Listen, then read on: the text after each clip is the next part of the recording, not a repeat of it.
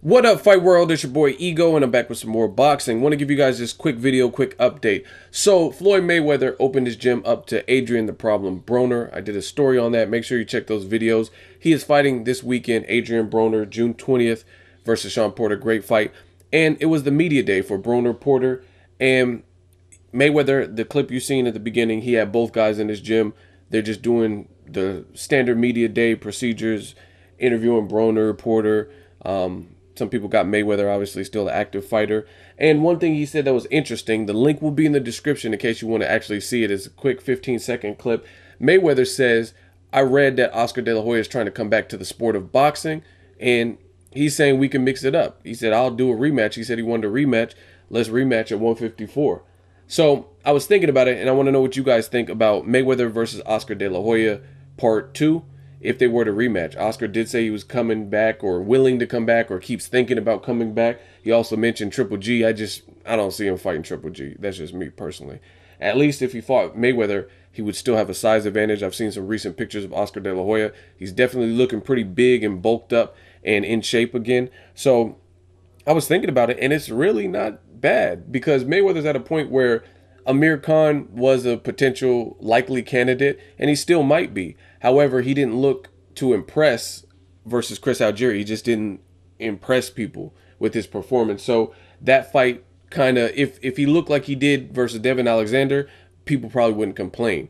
But he went in with Chris Algieri off a loss, coming up in weight, and he didn't look spectacular, and he actually kind of went life or death, tooth and nail with him. So that's an option for him.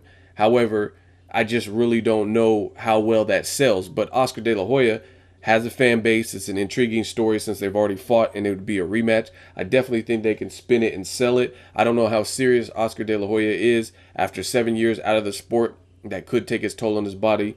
He's also let his self balloon up in weight, and then, you know what I mean, just recently got back in shape. So I don't know how this would play out. But the storyline, and in terms of the fact that Mayweather, he already beat his boogeyman, which is Pacquiao, and there's not too many guys who are just at that echelon of sellers. I really think Canelo Cotto will happen at the fourth quarter of this particular year. So that excludes rematches with Cotto and Canelo, at least for the moment, for Mayweather. So maybe De La Hoya. It's either De La Hoya, Kell Brooks likely facing Brandon Rios, Amir Khan. Like I said, Mayweather's running out of options that make sense, that are lucrative. Some people say, oh, Keith Thurman, that's a good fight. But Keith Thurman is a great fighter. He just doesn't have the brand. And I'm being real. I'm not making excuses. I think it's a good fight. However, I don't know if Mayweather would choose someone like that because he doesn't have necessarily the brand that's big that'll make it a pay-per-view type of event. But it could be a challenging fight and a good fight. And anyway, Keith Thurman's fighting Luis Collazo next month, I believe. So either way, I don't think Keith Thurman would be ready for September. Let me know what you guys think. Mayweather versus De La Hoya. Would you entertain a rematch? Do you think that's a logical fight? The first fight landed and ended in a split decision. So maybe clear the air and have more of a decisive victory. How much credit would you give since Mayweather has been active and De La Hoya hasn't fought since the Pacquiao loss 7 years ago? Drop me a comment. Let me know if you think this is serious. If De La Hoya would take Floyd on this offer, drop me those comments. Make sure you like my video as always. Hate, comment, and subscribe. Till next video, is Ego signing off. No, I feel confident because I'm the best player in the world. It's that easy. It's that simple. Man, these niggas suck. I should have never left Miami. I had bad bitches and all types of shit around me. I'm scoring 40 points a game, getting fouled, cut the side of my fucking head on that camera.